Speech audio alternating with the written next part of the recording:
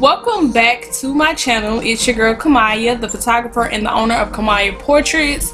I wanted to come to you all real quickly and show you all how I changed the color of my backgrounds or my backdrops. If you hear any,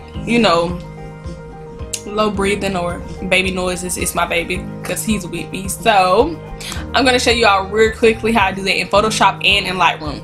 So all you have to do is click on this icon, and it's two ways you can do it. You can do it with the hue and saturation, or you can do it with selected colors. So just click on hue saturation first. Drag that out of the way, and then you take your slider and you can just move it whichever way, whatever color you want it to be. Now the thing about this is, of course, it's going to change the whole picture, but all you have to do is mask this out. So we're just gonna create a layer mask, and then we're gonna hit Control I.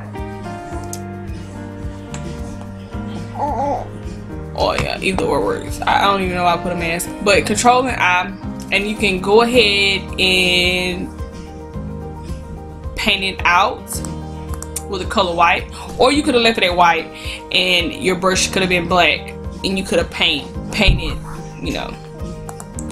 removed it from the subject space. So I'm just gonna show that real quick.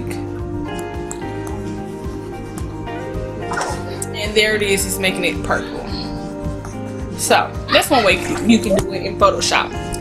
Now I'm going to show you the second way you can do it in Photoshop.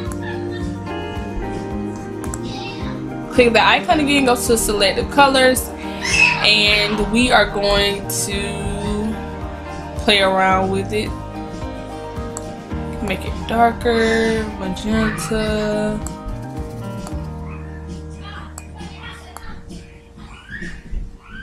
Boom. Now the reason why I'm using the red slider is simply because the backdrop is red. So you can use your black brush, like I said, and you can go ahead and start painting the subject out. Okay, so now I'm in Lightroom. This is just a raw picture that I haven't edited just yet. Now I'm gonna go into my HSL/color drop down, and I'm gonna mess with the hue and the saturation and a little bit of the luminous, not much. It's the same in Photoshop. So of course we're gonna mess with the reds because pink, yeah, I don't know. I'm just gonna mess with the red slider first.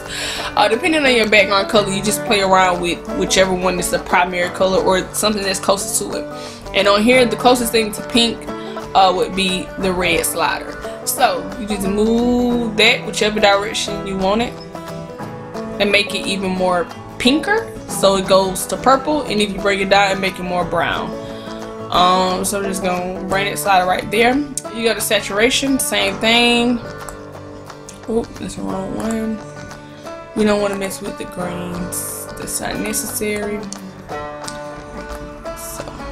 You can bring it down, that makes it lighter, so it take away the vividness of the picture or the color of the backdrop, and then you can bring it up, that makes it even more vivid. We're gonna mess with the red luminous, same thing. That's gonna make it a little bit darker, so that's how I got my red, and that's gonna make it more on the pinkish side. So that's really how I got my red backdrop. I'm gonna bring it up just a little bit because I want a little bit more brighter red. And there it is. That's how you change the color of your backdrops in Photoshop and in Lightroom. Me personally, I prefer that you change it in Lightroom. It's more easier, and you're able to select all of these pictures and sync it onto your other photographs. So yeah, make sure to like, comment, share, subscribe to my channel for more learning materials. I'm also going to be doing a tutorial on how I retouch my photographs in another video, so make sure to subscribe to get notified when I post that. And I'll see you all on the next video.